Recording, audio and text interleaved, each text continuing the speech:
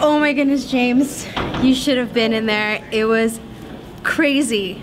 Wow. Just wow. I mean, the most intense, stressful movie you will ever see in your entire life. Gravity. Gravity. Gravity. I'm losing visual of you. 2 seconds I won't be able to track you. What's up guys, James Shu back here in Las Vegas, Nevada at the fabulous AMC. ChasingCinema.com. James Shu, how are you? What's up, sir? So we just did the intro for Runner. Yes. But now let's talk about a movie that James Cameron said is the best space film ever made in the history of cinema, Gravity. A movie that is being called the next 2001 Space Odyssey. A movie that has the potential to change the way we watch movies, the way the movies are. I am so excited. However, with that much hype, that's a large part to be maybe disappointed with, but I love George Clooney. When does he not give a good performance on screen? When does he not make a great effort to a film? Sandra Bullock is also incredible, and I also really enjoy her.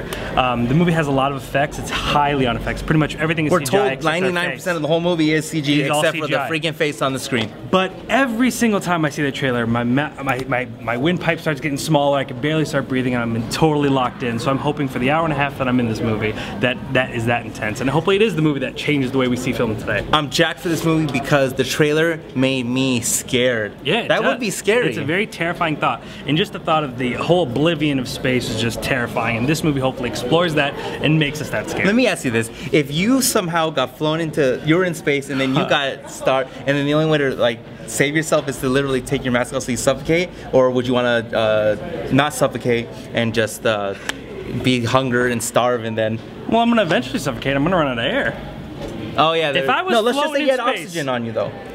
So you're just blown away. Okay, so I have a full tank. That's I'm good right. for a few hours. Yeah. Well, I'm gonna eventually die either way. But honestly, I'd be so afraid to run into like a planet where there'd be aliens or something. I would just go real quick like that. X-Files.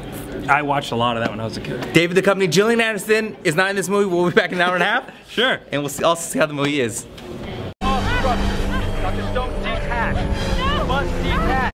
Bar none. I almost broke my boyfriend's hand. I mean, I love Sandra Bullock. She is an amazing actress, but this movie, bar none, best yet that I've seen of her. it's probably one of the better movies that I've seen in my lifetime. Just, it's breathtaking. It's completely amazing. It's incredible. Like ever? Yeah, of all time. It's like top 10. Like, I mean, it might even be top 5. It's just, it's so visually stunning. It was everything in a movie. It made you laugh, it made you cry, it made you kind of like, you didn't know where you were for a minute because you're like, oh my gosh, what's going on? It was a great movie. I recommend everyone to go out and watch it because it's just one of those movies that you have to watch. Alright, so we just got out of Gravity. Yes. I watched Runner. Biggest mistake of your life. Chasing Cinema just watched Gravity. Did they let you down? Did it let me down? Absolutely not. Gravity is probably the best film of the year and probably one of an instant classic and one of my all-time favorite films. That movie blew me away from start to finish. It brings you through every emotion from total despair and total moments of just loneliness to triumph and defeat. It is such a beautiful movie. As a lot of people were saying already, it was one of the most beautifully shot films ever. The visual effects are completely stunning, and a movie has never explored outer space like that before. This is a movie that's going to change the way we see films. I tell you, it is incredible. Sandra Bullock's performance is breathtaking. My heart is pounding out of my chest. My anxiety was kicked in. I have anxiety problems. That movie almost took the air out of my breath. I was absolutely blown away by how amazing Chasing Cinema almost passed away in the premiere screening of Gravity. I almost did because it was that good. This is a movie too, and we talk about this a lot. Is a movie you need to see in theaters. If you're not here, which I'm assuming you're not, you need to come see this movie in theaters. Which is a big mistake. Gravity cannot be seen on a small screen. This is a movie you need to sit in the theaters in 3D and watch and be a part of. It goes from third person to first person. It puts you in a spacesuit. It cuts off your air, and it's the wildest ride you'll ever go on.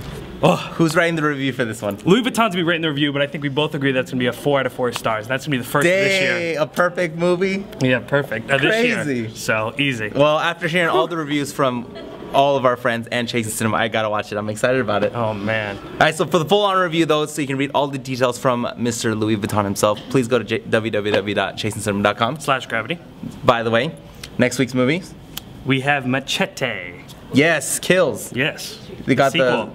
It looks absolutely ridiculous. Which is awesome. But we have not Emilio Estevez, not Charlie Sheen. What's the name? Charlie Sheen. No, he's Charlie going by Sheen. like another name though in the movie. Who? Where are you going? He's You're like- leading us astray here. No, he says in introducing something Estevez. He's not going by Charlie Sheen. Anyway, Charlie Sheen, but he's not going by.